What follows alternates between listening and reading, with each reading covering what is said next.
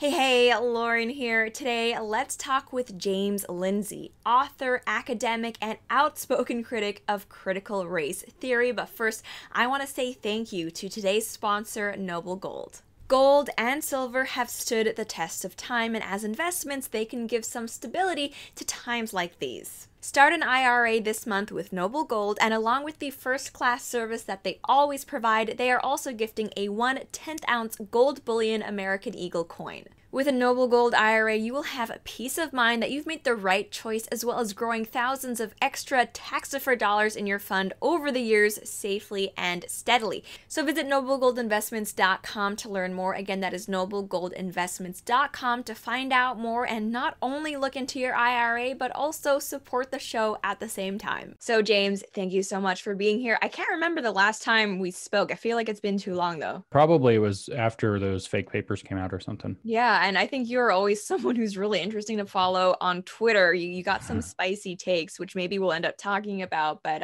I wanted to talk to you today because you're kind of one of the people who first brought a lot of public attention to the idea of critical race theory and in general grievance studies being taught in academia. And now just a couple of years later, we see this in, just regular public schools, high schools, even elementary schools. It's gotten to the point now. I think that parents have actually spent maybe the past year doing distance classes with their kids on Zoom that they actually found out, oh, hang on, my kid is learning that like white people are privileged and racist. And so now we have this whole batch of new legislation in different states that's banning CRT, and some people are for it, some are against it. There's the issue of, but doesn't that violate freedom of speech? Where do you stand on this? Do you think banning these type of courses is a good thing, or do you think this kind of infringes on the teacher's freedoms? So it depends on a lot, actually. And generally, I'm disposed against banning kind of very broad things. And when we talk about teaching, you have to talk about at the university level, and you have to talk about K through 12 slightly differently. Right. Because academic freedom isn't really a thing that elementary school students have, and their teachers are actually mouthpieces of the state, teaching state organized curriculum. And so this is a completely different thing than a college professor, even in a state university, appealing to academic freedom to be able to study, research, publish in some field, or then teach a course on some subject to adults. So it's a kind of a different scenario. And even there, though, where taxpayer money is being involved, it gets a little complicated. It stands the issue on its head, however, to claim that this is a violation of the free speech of teachers, because teachers in public schools, at least, are mouthpieces of the state, and the state doesn't have free speech. Right. In the United States, the First Amendment protects the freedom of individuals from having their speech compelled or limited. So they have the freedom to speak, and they have the freedom not to speak if they choose not to. And it protects individuals' freedom to hear or not to hear. So you should have the freedom to listen to what you want. The government should not be able to come in and say, you can't hear this, or you can't hear that. And at the same time, it should protect your ability to not hear something if you don't want to hear something.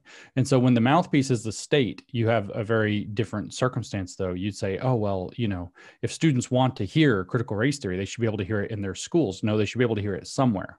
Mm-hmm. But the state making it happen in a state organized institution like a public school is the state compelling people who don't want to hear it. So the state does not actually have a freedom of speech here. This is actually a narrative-based misinterpretation of the First Amendment that stands the issue as it actually is on its head for the purposes of being able to continue to violate Civil Rights Act and even probably the Equal Protection Clause. So there's absolutely no First Amendment basis here. Now, when you get to the university, as far as academic freedom goes, should people be able to study it? Should people be able to teach courses about it? Yes, of course. Academic freedom mandates that those things, we should have courses about communism. We should even have probably courses that teach communist views of economics, for example. Right. We can have courses about religion. We can have courses, but when it comes down to teaching it as though it is the truth, it is the fact of the matter, that's not an academic freedom issue, that's indoctrination. And so it is not in the same realm. So I think that actually, and when you look at the bills, what you see is you don't see the bills for the most part. Some states are experimenting with different language, but most of them are very, very careful. Most of them are modeled after the executive order that President Trump issued last September. And those don't ban critical race theory. They in fact say, and well, the executive order Trump issued says in section 10 that nothing in this order shall be construed to mean that you can't have diversity training or that you can't teach critical race theory as an academic subject. What instead it says is there are these certain divisive tenets that are actually in violation of civil rights law and equal protection law that cannot be engaged in classroom or training or workplace training sessions using taxpayer money. And that's a very different issue. So what you have is this kind of narrative built up around, the kind of like the bookmark for people in their head is, oh, these bills ban critical race theory. And that's kind of what you see the politicians appealing to. But as a matter of fact, what the bills do is they ban racial scapegoating, or they ban racial discrimination, which is already illegal. They ban racial stereotyping. They ban naming the country as fundamentally evil and racist. And if that happens to exclude critical race theory, maybe critical race theory is actually the problem, because it also bans the Klan. So if the Klan were to gain access and take over a school board, would you all of a sudden want them, then while we're going to teach white supremacist curriculum on purpose, openly KKK stuff, would you want somebody to come in and say, wait a minute, the state doesn't have freedom, the Klan doesn't get freedom of speech to teach in schools. If they want to go have a rally somewhere, as long as it's, within the bounds of law, that's protected. We saw the Supreme Court and even the ACLU in the 1970s stood up for the Klan's right, or Nazis' rights or something like this in Skokie, Illinois, where they were holding a rally or something of this kind. So it's certainly within people's rights to engage in speech, but that doesn't give them rights to put it into school curricula under the First Amendment. The First Amendment doesn't say that, the state shall promote certain ideals and ideologies, and everybody has to listen to those. That's not what it says. It's the exact opposite of what it says. Yeah, and I think a lot of people who are weighing in don't necessarily understand that difference between trying to prevent someone from saying something and being compelled to actually fund teachers indoctrinating perhaps even your kids, or even if it's not your kids, your tax dollars may still be going there whether you want it or not, which is interesting. And I mean, speaking of the school systems, we know that the work that you, Helen Pluckrose, and Dr. Boghossian focused on, it wasn't just racial grievance studies. It was, you talked about feminism. You did a feminist rewriting of Mein Kampf as well. What we see also in these schools is, I mean, the whole realm of intersectionality infringing on the curriculum, right? So it's not just critical race theory. You also have like intersectional feminism and, like this sex positive type of sex ed being taught to increasingly young children. And most recently, I think we saw that the school that Barron Trump used to go to, parents were outraged because they had a lesson about pornography. And we also see children being taught very young about things like masturbation. And I very firmly believe that kids are going to have questions about their bodies. It's nothing to be ashamed of. We shouldn't try to stifle that conversation and act as if it's unhealthy. But I think there's a difference between that and also saying, hey, kids, let's learn about gangbang pornography. What do you think about that? Okay, so I agree with you. Just to be very clear, I completely agree with you about that.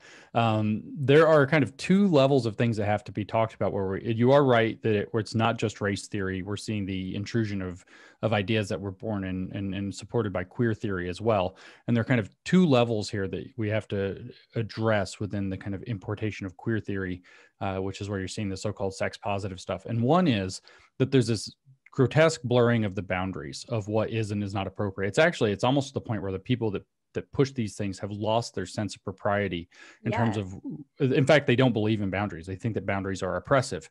And so on the lighter of the two levels of this, what you have is, well, that you have schools and teachers within the schools deciding that they are qualified and the appropriate vessels to engage in these conversations or these lessons with children in unregulated spaces. You say, well, no, the school is regulated, but it's not the kind of regulated space where you have kind of one-on-one and you can address somebody's concerns or something personal comes up.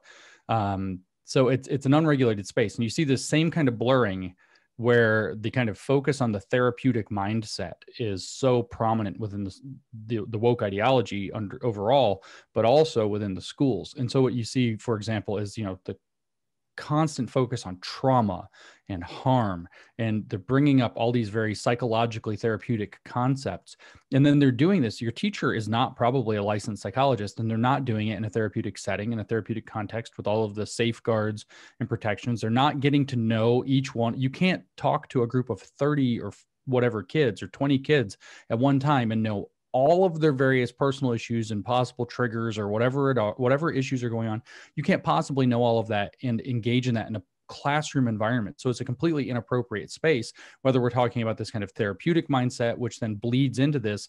Now it's going to be like sex therapy mindset. We're going to give, and it's just absolutely inappropriate by the people giving it, to the context of the people in terms of their ages, and in the space in which it's being done, the environment. It's all been blurred out. Like, having a child talking to their therapist or something like that, if that were something that were happening, is one thing. Having a child talk to their parents is one thing, but then you have a unqualified professional in a unregulated space covering things that are age inappropriate, with all of the boundaries between blurred. And this is a very consistent theme in queer theory.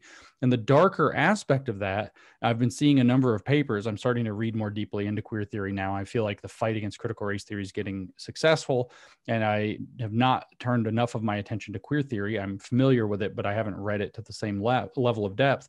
And reading queer theory, I keep running into the same concept. And I tweeted my spicy takes last year about this at one point, is that there is a deliberate attempt to deconstruct the idea of childhood innocence within queer theory. They see the innocence of children as an oppressive construct, that it is something that adults, mostly in kind of post-Victorian repressive Christian Protestant environments, have foisted upon children, and it causes repression of sexual, whatever the sexuality of a child even means, causes repression of that, and causes all these harms and traumas and blah, blah, blah.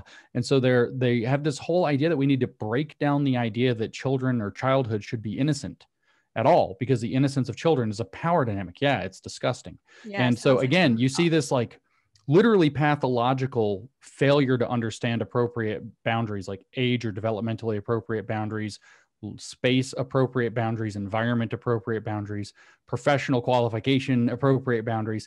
And you see this utter attempt, and this is what queer theory is all about. Queer is supposed to be, it is the identity without an essence. So it's to take all boundaries and dissolve. That's how they describe themselves, by the way. They take all boundaries and dissolve all of them. And it becomes this kind of free for all, where now we're having extremely age inappropriate, environment inappropriate lessons being taught to children about sex and even psychological therapeutic ideas by people who aren't qualified to do so, in environments that are absolutely inappropriate to the circumstance. And the theory justifies all this because it thinks it's great. And it thinks it's, as Michel Foucault would have put it, expanding the potentialities of being for these poor kids who are actually being abused. That's without even mentioning, just to touch it tangentially, that this creates a grotesque opportunity for groomers and other predators to step in, like the scandals in the Catholic Church precede it in a rather shocking way. But this is like 10 times the opening for that kind of scandal, because it's so explicit and it's so openly demanded, and there are no boundaries. There's no attempt to make it, kind of hidden. We just saw that with, the one guy in the Denver school board that he had assaulted 62 or something like this. Mostly undocumented immigrant children in the school system. Just horrific. Right.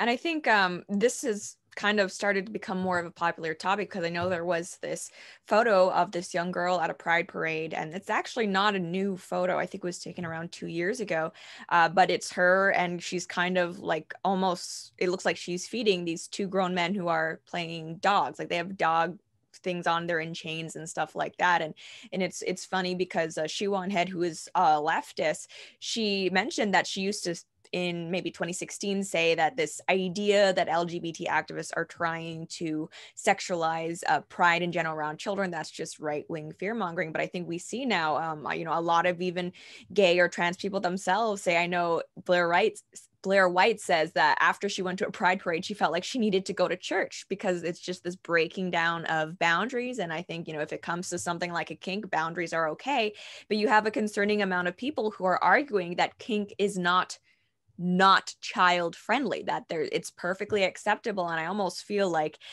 they can understand the fact that something can be okay for an adult and not okay for a child, or can be okay in private and not okay in public. And I think that's kind of what's contributing to this almost exhibitionism that we see for so much of this activism now. Yeah, there's kind of, again, two things very relevant to point out about that.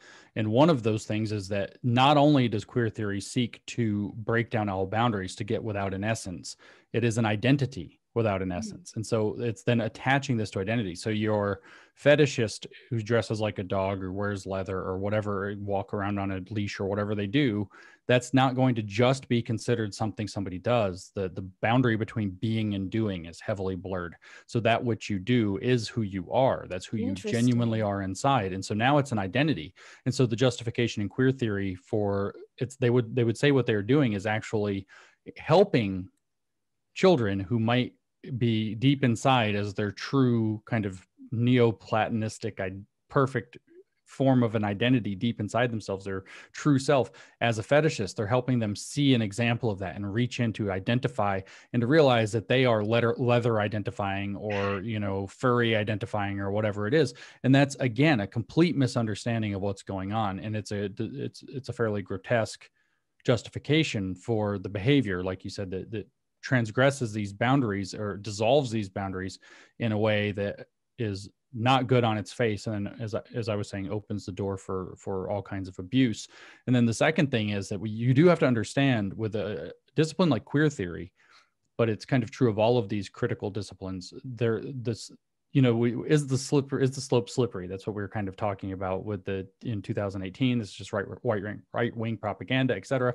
Is the slope slippery? Well, the truth is, when you have a deconstructive or a critical approach, and I need to write and speak on this more soon, that the slope is always slippery. As a matter of fact, it's not even slippery. It's like you got some dude in leather polishing that thing with Teflon. I've heard people call it's not a slippery slope, it's a cliff. It's just a sheer drop. It is, cliff. But there's a reason. And the reason is very simple. It's that any amount of so if you have like an edifice and you're trying to deconstruct it, any amount that you leave standing is some of the status quo that's still there. So you're still problematic. So you see this very particularly with the transition from gender critical feminism into queer theory, that's where queer theory came from. So the gender critical feminists were like, gender is a social construct, not as kind of, not has elements of social construction, which is all true, is a social construct, is 100% a social construct. So but then they said that biological sex is not to be touched.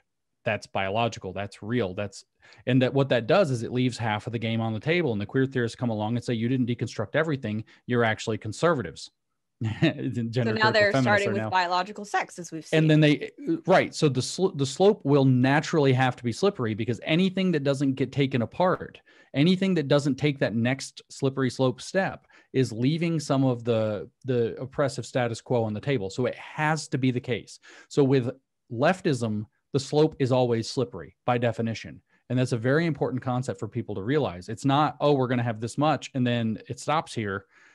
With leftism, which is not necessarily to say progressives, it's definitely not to say liberals, but with leftists, the slope is by definition always as slippery as possible. And to the degree that progressives, which is going to be kind of a lot, and liberals end up supporting this, they're over there helping polish up the slide as well, to make sure it stays slick, not realizing always what they're doing. And I think there's a level of nuance there to start separating between these deconstruction type leftists versus even, good-natured progressives who are their kind of useful idiots, and liberals who don't have enough common sense to realize that somebody has to be an adult in the room sooner or later. But either way, the slope is always going to be slippery, and we see that in action with this stuff. Definitely. And I think, looking back to videos I was making maybe 5 years ago, I've been doing this a while. I remember I was talking about the humanities and the arts and how they were infested with these type of people. And I had all of these STEM people saying, that's why you should stick to the hard sciences. Well, guess what? Now we have, the whole 2 + 2 = 4 thing. It's infecting math. It's definitely infecting biology and medicine. And, we saw that at first people were saying, well, there's a difference between gender and biological sex. Now they're even questioning biological sex. What do you think is going to be the next frontier that they try to deconstruct and that they try to keep pushing? Because it's kind of interesting to see how the trends have been. And even just, a few years ago, things that I would have considered sacred and completely indisputable, they're now being questioned. What do you see next? I mean, the push in medicine is going to be kind of overwhelming.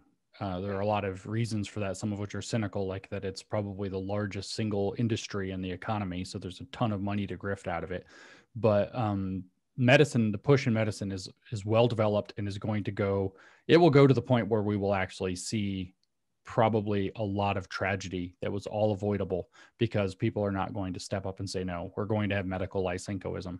As far as the next frontier, it's what frontier is left. If you're talking about academic disciplines, if it's engineering, maybe is kind of the last one because it's like so results oriented. But if it's in math and it's in physics, and it's making its way into those subjects, not just into the departments, we're out of frontiers. But it's important to understand how this operates in these hard sciences, because it's easy to see how it works in the humanities, even the social sciences, because the defenses are relatively low. Things are a bit squishy. It's a lot of it is rhetoric and argument is what it comes down to. But how in the world did it get into math? Right. And the answer is that they infect the departments. I put this out about a year ago, it's actually Christmas of 2019 that I put it out. And I was trying to explain to people that they try to turn every subject into the sociology of that subject. Right. And then they go after the sociology, which is in their social science realm, in the applicative sense of, say, the academic department or the conference space or the so-called community. Now we have to talk about the problems in the physics community or the math community.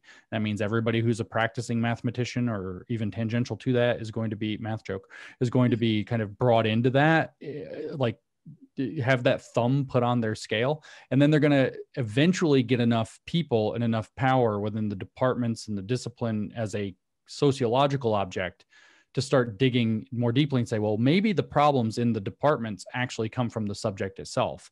And then they start to change the subject. And then they declare that the subject has to be replaced by the critical study of whatever, and basically fill their docket with all of their grift. And so this is how this is happening. But as far as frontiers left, what is there? The military? Whoops, too late. Mm-hmm. I mean, CIA, what's left? even? Yeah, CIA, military. I'm not supposed to say NSA. I'm not supposed to know that one.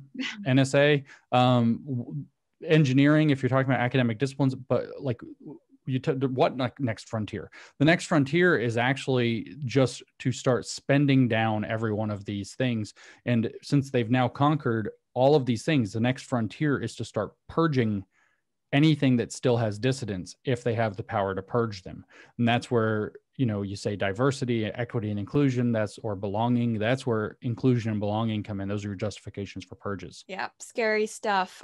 Thank you, as always, for coming on, sharing your insights. If people want to follow you, keep up with what you're doing, where's the best place to do that? And like I mentioned before, Twitter, you're an awesome follow, but thank you. Where? Yeah, I'm at Conceptual James on Twitter and most of the other social media platforms, though I'm really only genuinely active on Twitter.